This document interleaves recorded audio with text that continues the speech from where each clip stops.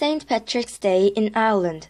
St. Patrick's Day is one of the most popular celebrations in the world. It started in Ireland because St. Patrick is the person who brought Christianity to Ireland. On the 17th of March every year, people in Ireland wear green jackets or hats with clovers on them.